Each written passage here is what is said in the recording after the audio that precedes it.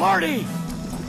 When I heard that the Boy Scouts decided to honor Chuck Weaver as their 2014 Distinguished Citizen, I had to find out why. I mean, sure, Chuck is weaving it all together in Peoria with his leadership, and the Boy Scouts are weaving timeless values into their own future, but where did all those threads begin? That's why I brought my time machine back to the past.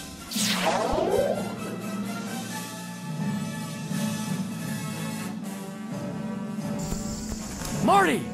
Chuck's early life was based on a belief and trust in a higher power.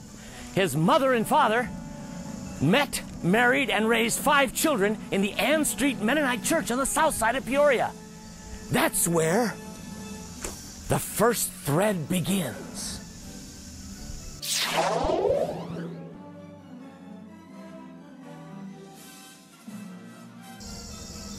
Marty! Chuck's mom and dad worked hard on the farm, but they also invested a lot of time with the next generation.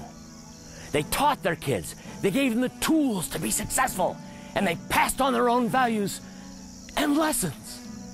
I wonder if that'll continue down the generations with other young people.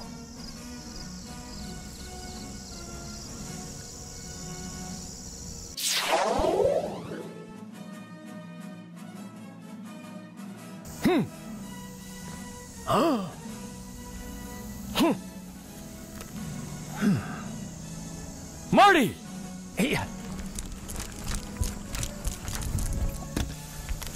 It's pretty clear how close Bob and Virginia were with the kids. Well, and with the turkeys, the chickens, the cattle. But Mom and Dad really listened to them, really talked to them, really made them think. The kids, I mean, not the livestock. And that started the family thread.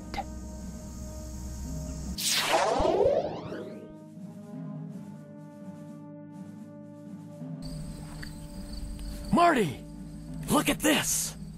The actual Farmall M tractor that Chuck's dad used to pull the corn picker when Chuck was 5 years old.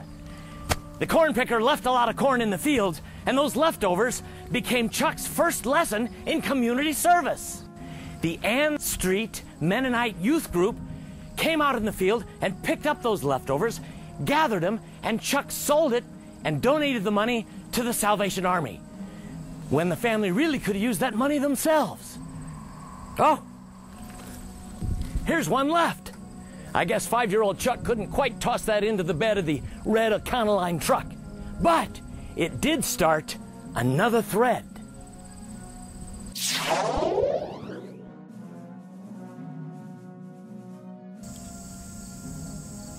Marty! Chuck learned a lot about business from his mom and dad.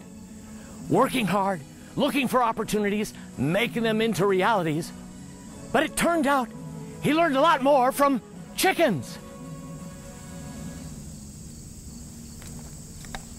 Raising them, producing them more efficiently, distributing them, and finally starting and growing a business based on a whole brand new breed, the Kentucky Fried.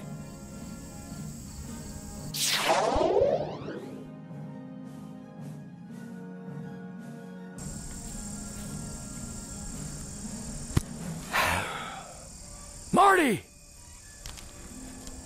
I got nothing. There's no record of any weaver ever having anything to do with golf. Still, there's one more thread leading off into the future from Chuck's past. I hope it's something fun. All work and no play, you know.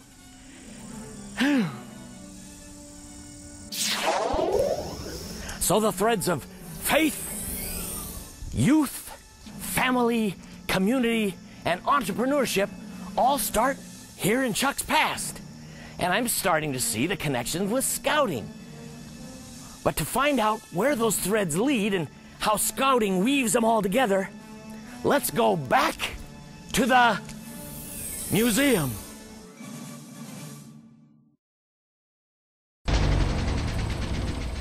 Marty! If my calculations are correct, when this baby hits 88 miles per hour, you're gonna see some serious